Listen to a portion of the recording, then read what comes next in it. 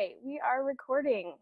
So I have Shannon Thomas from Southlake Christian Counseling. She's a licensed clinical social worker supervisor and the owner and lead therapist at Southlake Christian Counseling in Southlake, Texas. She is also an author of an abuse recovery book and is researching for her next book now. Excuse me. So thank you, Shannon, for taking the time to meet with me today. You bet. I'm loving it. Good. Before we get started with the questions, can you share a little bit about your background and how you got started in the field of social work and abuse education, and then authored this book, Healing from Hidden Abuse, A Journey Through Stages of Recovery from Psychological Abuse. People love stories, so can you share a bit of yours? Sure. So in my background, I have an undergraduate degree in pre-law, so I planned on going to law school because I really wanted to do advocacy work. And life has a way of twisting and turning, and I got into a master's of social work program instead of getting into the law schools I wanted to get into, which is a very good example of just going where life takes you, because I think I would have been really unhappy as an attorney, and I love my work as a counselor. And so that was sort of my background education-wise. Family-wise, I went through quite a bit of trauma at a young age with the passing of my father, and then my mom's subsequent mental health and drug addiction issues. And so really learning that there's a lot of kids out there, a lot of teens out there, a lot of adults that are recovering from childhood trauma. And I really enjoyed doing social work when I began with Family and Children's Services and working with families in crisis. And then I kind of just stumbled into private practice as an internship. I enjoyed it. I worked at a school site and was an elementary school counselor, and really enjoyed that internship, and then wanted to continue in private practice beyond that. And that's kind of, it's just a winding, twisting road, and that's where I'm at right now. All right. Can you explain hidden and psychological abuse to those who don't know or have yet to read your book? Please share the meaning of the cover of the water drops with me too. I love that.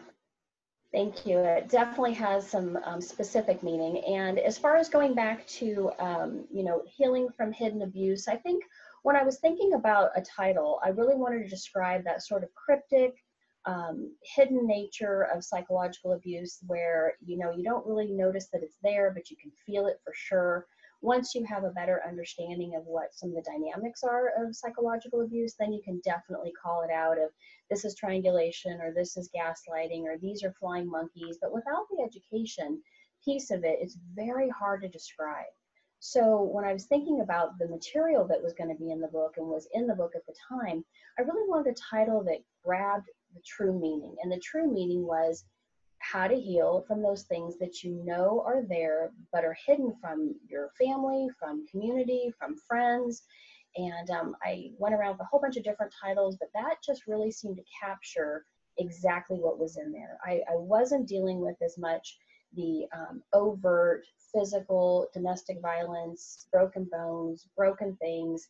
I really specialize in more of that cryptic, hidden, deconstructing of someone's personhood type abuse. And so with the raindrops, the idea was that we wanted to, when we were doing conceptualizing different ideas about it, is when you're looking through a window and there's water and there's rain, you can kind of see the outside, but you can't see it clearly. So there was kind of that murkiness. I really wanted to capture that. And then the raindrops are kind of that drip, drip, drip of abuse that happens. This is not a one and done type of abuse. This is not just a huge big bang and everybody knows and everybody sees and it's very public. It's the dripping of poison, just drip, drip, drip. And so that's what the raindrops really represent. And a lot of times with this type of abuse, people will try to say, well, one raindrop didn't really bother me, and try to isolate out different experiences. And we really can't. It's the entire thunderstorm of the picture. And so, and then with the peeling back on the cover, it's really peeling back that sort of murky, cryptic nature and revealing that this is abuse. So the cover, I was really fortunate to work with the person who finalized the cover for me, and Ty Richards, and he really understood sort of my vision of what I was looking for. So good.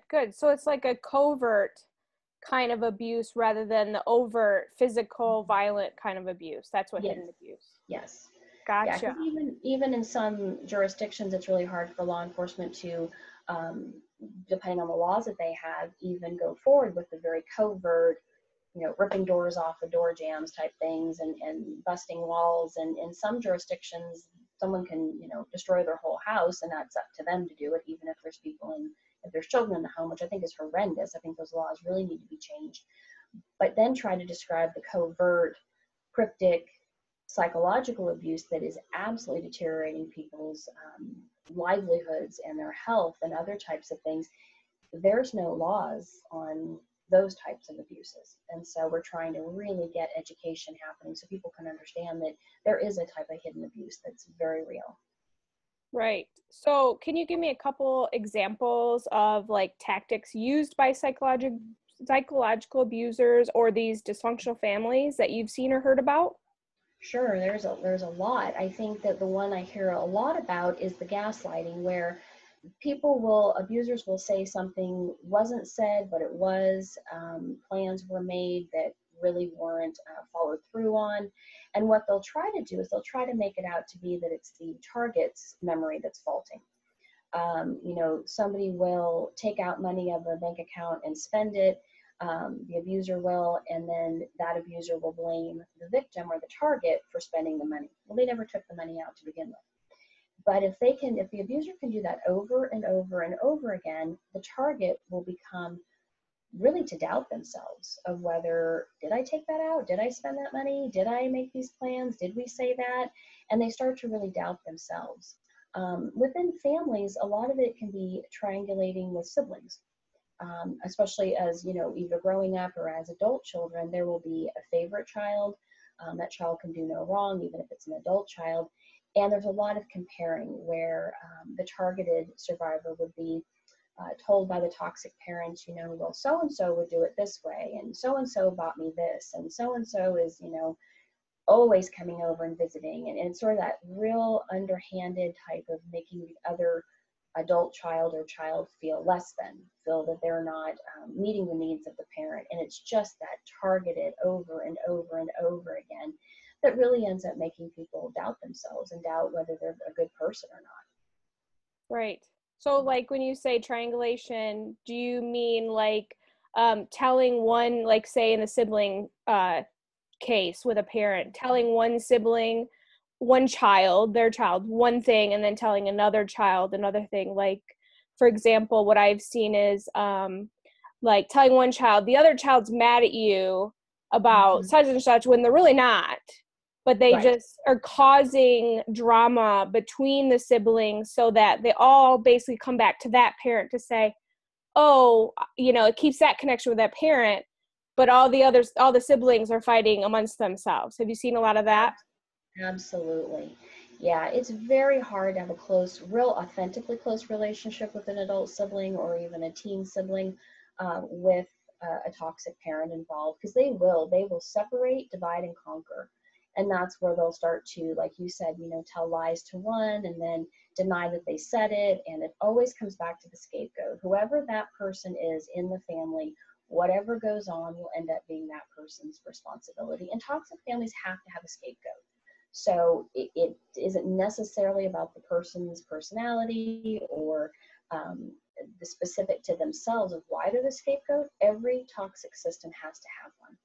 So somebody gets picked, right? Right. Unfortunately. I can totally relate to that. I'll just leave it there for another video, right? Exactly. I hear from women who say they're afraid to call what they're experiencing, this, hidden covert abuse, or like you talk about the drip, because they're told their actions are actually abusive, or they're the problem, or they're crazy, like you talked about with the gaslighting, or they also fear being blamed for wrongly accusing their abuser, or another thing I hear is, well, it wasn't as bad as somebody else, So we can't really call it abuse. So what do you say to somebody like that when they come to your office or experience that? Yeah, for me, the idea of what is abuse and what is not, I think there's some very distinct markers that we can say, what is the purpose of the behavior? Silence, for instance, if we decide to go silent with somebody, but we're doing it because we want to set healthy boundaries, we want to have no contact with somebody that's poisonous, or we just don't want to be as close to somebody that we find to be manipulative. The reason for silence is healthy. If someone's using silence to make another person feel unloved, if they're using silence to try to make another person anxious, it's the motivation of why the silence. One can be good boundaries. The other can be trying to get a reaction out of somebody. So I think when we look at abuse, or what is abuse, we have to kind of figure out, okay, why are these behaviors happening by this person? And if it is a unhealthy, kind of diabolical, trying to gain control over another person, then we would call that abuse. And there is a spectrum to behaviors for sure. There's a wide range to how much damage gets done. But if somebody is intentionally trying to harm another person and know that they're doing it, and not sort of impaired by any sort of other true mental health issues or other types of, cognitive issues, but they're fully aware of what they're doing, that's abuse. And even though there is a range, it doesn't mean that somebody else's abuse is worse, doesn't mean that another person doesn't exist.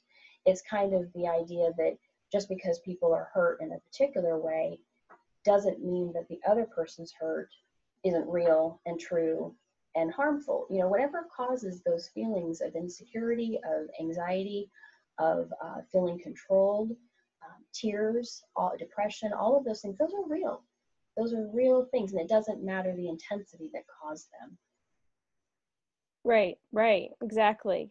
So I was watching another video interview that you did recently where you talked about the different personal capacities that each of us have, and how, like I just said, we can compare our trauma to another person's.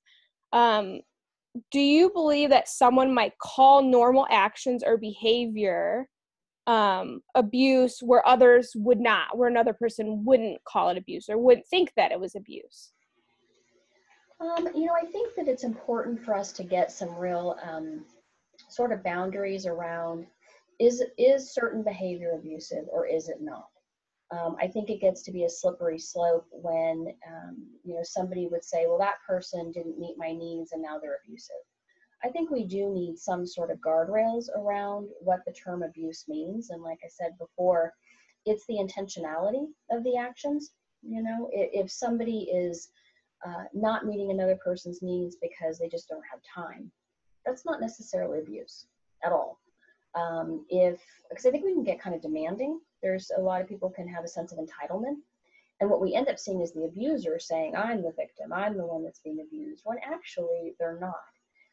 I do believe it has to do with the intentions of the actions. If somebody isn't, meeting another person's needs, it's the why.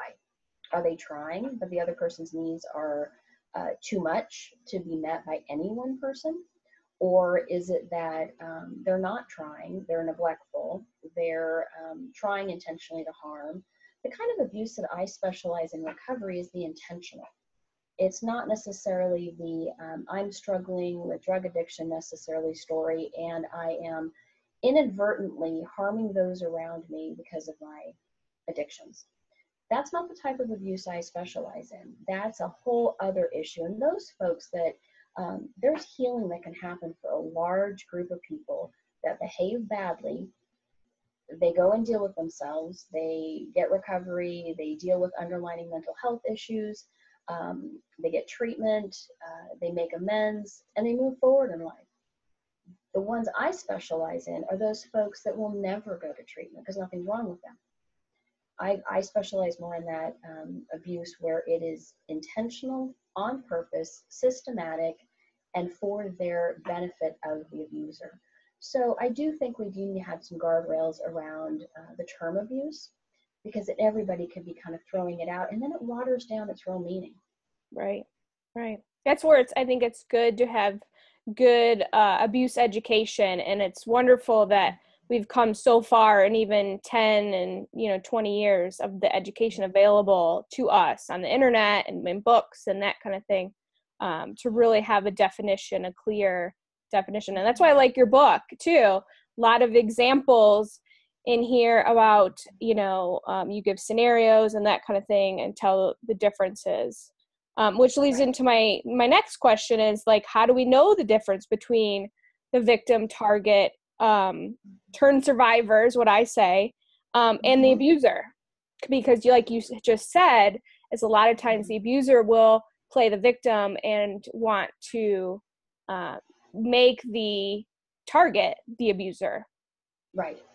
And I think that sometimes we can sort through, who's who by who's willing to have open communication, who's willing to discuss as, two calm adults, even though it might be a passionate conversation of feelings and emotions, who's willing to hear the other person finish their entire sentence without always having to interrupt in the yeah buts, who's willing to apologize for what they truly feel, that they own, who's willing to go into counseling and stay in counseling. Not just to pop in and let me complain about the other person and pop back out. Who's willing to sustain change? That's where we start to sort out and put into sort of different camps. Okay, this person just wants to give the facade of being the victim. This person actually wants to work through whatever relationship issues are real and there, and is willing to continue to come back to working on themselves. Abusers don't do that. True abusers that don't want to change will not go through a process of looking at themselves, taking a deep, hard look, having other people speak into their lives. So their actions will really sort through who is the true perpetrator. So would you say that, like, victims are able to take the criticism where a psychological abuser couldn't hear that? Well, unfortunately, yeah, well, a big yes to that. Unfortunately, a lot of victims and targets of psychological abuse have the personality type that they'll be more than happy to take a look at themselves quite a bit, and the abuser banks on that. So these types find each other where the abuser wants someone who's going to go, okay, let me look at myself, let me see if there's some truth to this of what's being complained about me. And the abuser's like, great, go have at it, because I'm not going to do any of my own self-reflection. Right. If they're, the abusive ones. So, yeah. Yeah, I talk about a lot about how when I first went to counseling, thinking, going and saying I thought I was just crazy and horrible and awful and abusive and the worst person. And the counselor just laughed and said, right. you have a boundary problem. You need to learn boundaries. You need to assert boundaries, and you need to get help in that area. And I spent several years in counseling myself, and I talk about that on my blog and everything on my videos. But can you tell me really quick, and I know I talk about boundaries a lot in my videos as well, but can you just give me a really quick, what are boundaries? What's that look like, especially when we're dealing with this kind of toxic person that's not willing to get help? Sure. I use the visuals a lot, and the one I like the most is the big H. That's a boundary. Person is one person, the other one's the other one, and they kind of choose to be around each other. That could be friends, that could be romantic, that could be in a workplace, but each are individual, equal people. When we start to not have boundaries, we get into this egg. We get into this sort of leaning and dependent, and when one moves, the other one falls kind of thing. So we're always wanting to get where we're on our own, kind of, not just where we're not interconnected, but where we can stand in our own space, have our own opinions, share that, not have to project that like you must agree with me, but hey, here's me, you're you, and let's just keep it that way so that we can kind of figure out where the middle ground is. Boundaries are really just about that honoring of one another.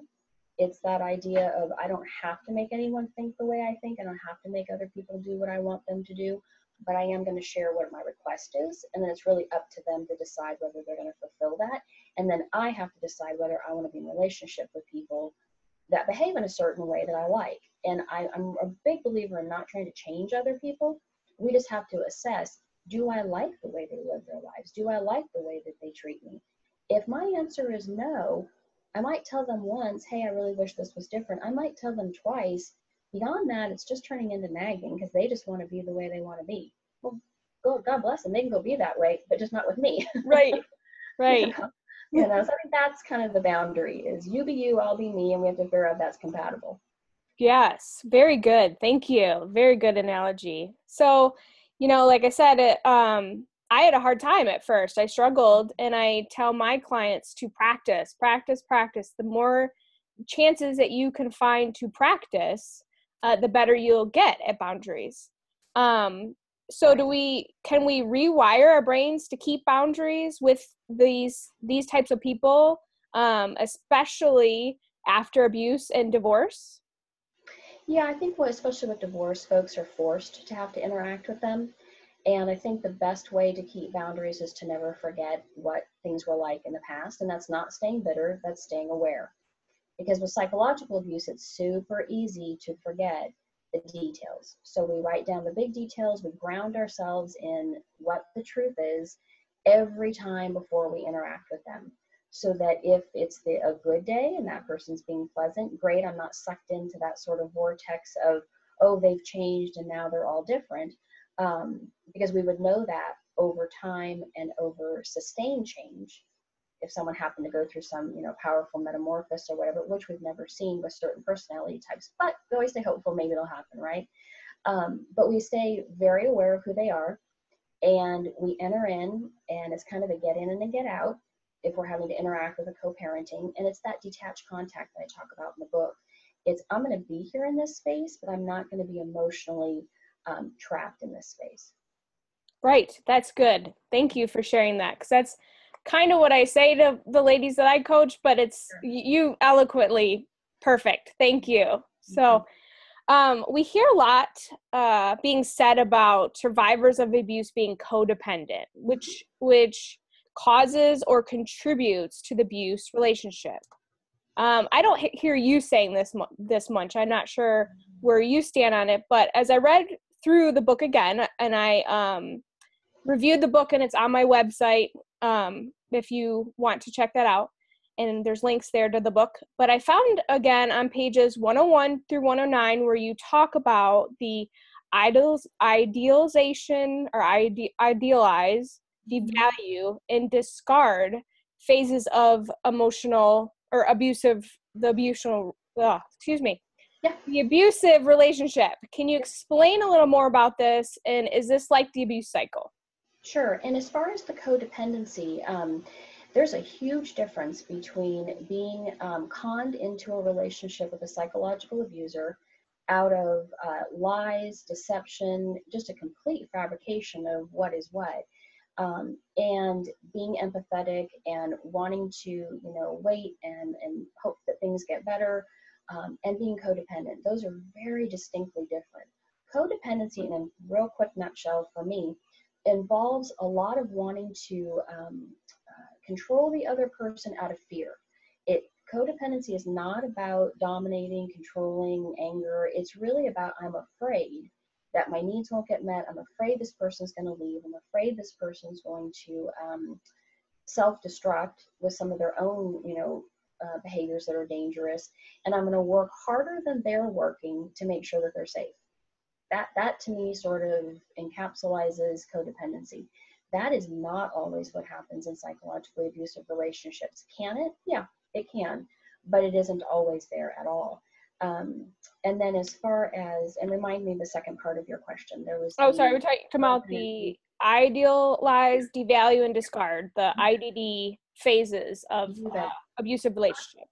Idealize is that part where the abuser, whether it's in a spiritual environment or a work environment, will mirror the target. They will, and just enough, that's a real key. They'll mirror the target just enough not to be creepy. Sometimes they're creepy, but a lot of these folks will mirror just enough to, we're so much alike. We have so many hobbies that are the same. We have so many belief systems that are the same. In a romantic relationship, it might end up becoming the, soulmate conversations. But a lot of folks that are psychological abusers, especially the ones that are more tactical and more purposeful in it, will mirror back just enough to get the person hooked, but not so much that it's like, whoa, this is over the top and and too quick and too fast. They know exactly which each target, how quick to go. That's how calculated we know it is. So when a person is meeting a psychological abuser, they're going to be everything that they've wanted them to be because they're mirroring themselves back in a way. It's like the psychological abuser is mirroring the target back. So sure, there's going to be a lot of things that are going to be appealing. So it's a quick appeal. The devaluing stage is where everything changes. So everything that was so fabulous about the target that the abuser was saying in the beginning now becomes all the things that drive them crazy. Now becomes all the complaints. Now comes the tearing down of the survivor's self-esteem, personhood. A lot of the jealousy type games start to get played in this devaluing stage. And this is where some people will get hooked in a codependent relationship. Not all survivors, but some will. Some will work really, really hard to their own detriment to get that idealization feeling back. Some do not. So it's really just a personality kind of difference. And then the discarding can happen even if the abuser never actually leaves the relationship, but is now just completely checked out. Doesn't reply very much, probably has moved on to other targets potentially, back looping into the idealization stage with somebody new. It's just, or it's a discard where the person just kind of leaves the relationship. Gotcha. Yeah, but if there is a codependency happening, it's often during that devaluing stage. So is the abuser then kind of creating a dependent relationship or trying to? That's kind of his or her goal. Absolutely. To continue the abuse? Yes. The idealization is all about creating a dependency. Gotcha. It's about the trauma bonding. It's about the love hormones or the good hormones. If it's not a love relationship, it's those ideas of attachment. If it's in a spiritual environment, it's, connecting on that level. Yes, so the idealization is all about creating the dependency. Now, whether it bleeds into codependency officially just depends on the personality of the survivor. But yes, right. That is always the goal. So the target survivor could maybe not have any other codependent relationship with anybody, but has got sucked into this relationship with this abuser, and then now has a codependent relationship. And maybe after years of marriage, one of the things I get emails from women who've been married, 20, 30, 40 right. years, and maybe they have healthy relationships with everybody else, but they're in this codependent, so-called relationship with their abuser, and they don't know how to get out. Would you agree with that? Yes, absolutely. And I think there's a very good book, When Pleasing You is Killing Me by Dr. Les Carter. And it's coming out in reprint. I think it's not available right now, but it will be soon. And it is an excellent book to sort through some of that people pleasing, because that's what happens when the idealization stage leaves. People start panicking into, I want to get those feelings back. I want to be in the relationship that I was offered in the idealization stage, but now the game has changed to the devaluing. And so, yes, a lot of work gets done in the people pleasing and trying to please the abuser, trying to address all of the complaints the abuser has suddenly. The survivor will go, okay, this person that I loved, or this person I was really close to at work, or this mentor, or wherever the case, or my parent has all these complaints, and I'm going to work really hard to address those. Well, the problem is, though, a true psychological abuser doesn't want to get along. They thrive on the chaos. This is their whole approach. This is what they want. So as hard as a survivor is working to try to make the relationship better, the abuser is working just as hard to come up with new complaints. It's the never-ending, treadmill. Exactly. So in my blog, and I talk a lot about hope, and I want to give hope to women after experiencing this kind of abuse. From your experience, especially as a counselor, can women go on to experience healthy relationships free from abuse after experiencing this type of abuse? Yes, absolutely. I see it all the time as a therapist, which is one of the main reasons I decided I wanted to write the book, because there's some great material out there already before the book I wrote.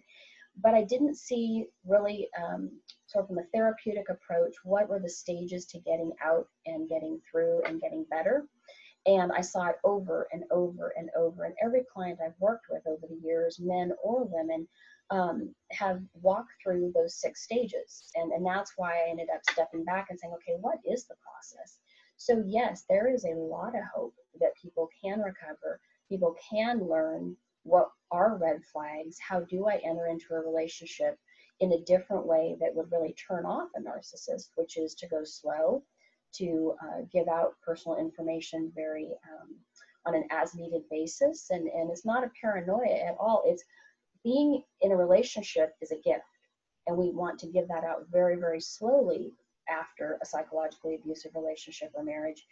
And many people are able to move on eventually. It takes a long time, but able to meet somebody else and set those boundaries that they may have not set before what they've met someone that wasn't quite a good fit, rather than trying to make people, be something that they're not. It's just this new person dating might not be the right person. So I'm gonna go ahead and end it gracefully, end it with compassion, but not continue down a road that doesn't really work. But right. So with that ability to set those limits, people are able to sift through different dating partners and different dating options and find somebody that they're very compatible with. So that would be good with learning boundaries and how to be assertive and how to have conflict with people and resolve that conflict and move on to a healthy resolution or separate if it's just a dating relationship. Exactly. And I think that it really starts with learning about yourself. What do you like, and what do you not like? And what are non-negotiables? And they can be silly non-negotiables, but we have the power to make those. We have the power to say, I don't want to be with anyone who's a morning person. I happen to be very much of a morning person. I'm up at 5 or 5:30 or whatever. But, we get to say, I want to be with someone that's X, Y, and Z. I don't have to be apologetic about that. Those are just me. That's just the way I am. And I think survivors need to, and they're able to get to that place after being with an abuser to say, this is the type of human being that I want to partner with again. And I'm not going to negotiate on this. Right. So it's about having standards and sticking to those standards. You bet. Instead of trying to kind of have a form and then shove people into that form if they don't really fit. Right. And I like what you said in your book as well. I'll put it up here again. That we are the gatekeepers to our lives. I love that. I use that a lot myself and tell my clients that as well, that you get to decide what you let in and who stays out. Absolutely. And we can do it gracefully. We can do it kindly. We can do it with honoring the other person. I'm a very big believer in what we sow is what we get back. So we can just say no and just kind of let that be gentle, but it's still a no. Right. Right. So no, thank you. I get a lot of readers that are moms or parents, and they want to stop the cycle of dysfunction and abuse, especially if they see signs of, abusive talk or behaviors in their or dialogue in their children. Right.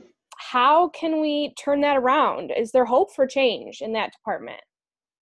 There really is, and I'm in the process of working on a book on financial abuse right now. I just finished up the research, but coming down the pike, I'm going to be working with one of my staff members who's a millennial and fabulous, and we're going to be taking the Healing from Hidden Abuse book that I wrote and writing it for teens and writing it for, kind of that like 11 to 8-year-old age, because they really do need to learn all these terms, but in a way that works for them.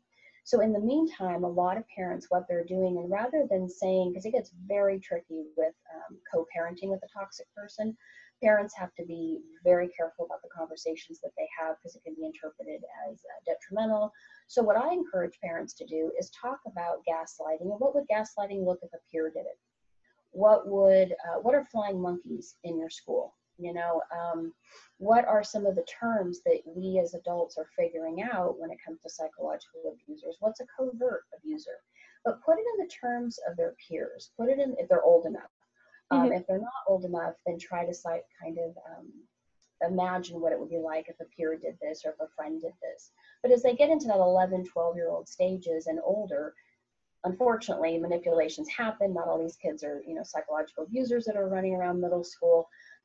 But it's a pretty tough environment for a lot of kids. And so we can take some of that and train youth that may have a toxic parent, a psychologically abusive parent, without actually calling out the dysfunction of that other parent, but give the youth tools to be able to recognize it, empower them to set whatever boundaries they can set. You know, a lot of kids can't set boundaries if it's a toxic parent, but what can they do?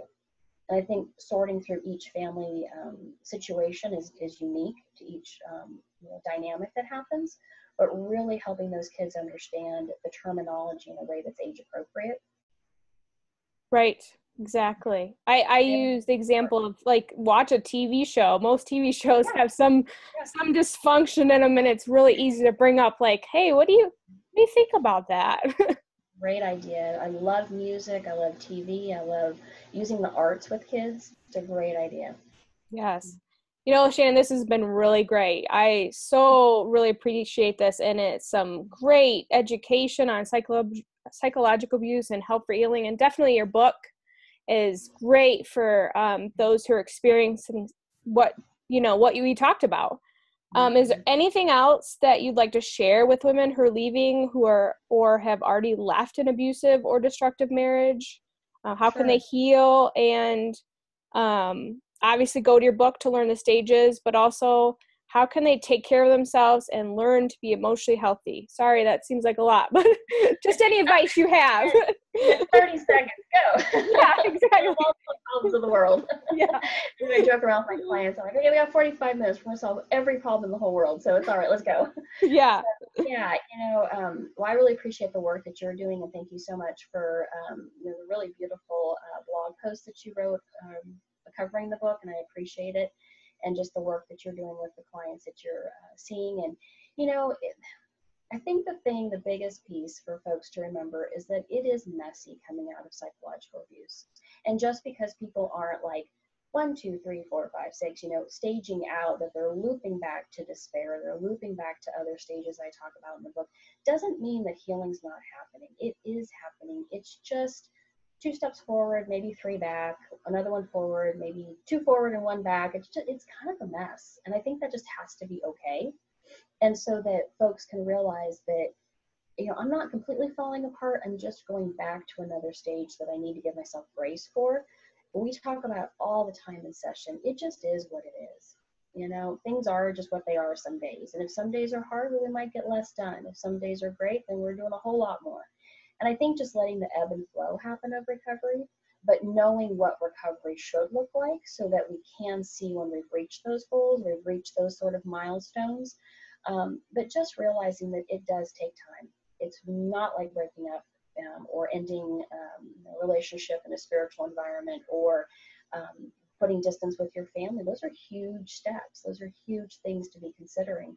And I think just being a lot more graceful with ourselves is a huge key that we talk a lot about with our clients. Yeah.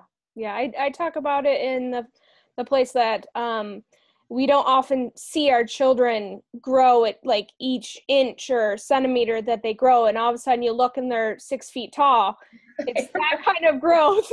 Yeah, or they passed you up and all of a sudden you're like, wow, you're taller than me. Okay. Yes, I have one of those. Yes, and I don't know how we got there. So I don't either.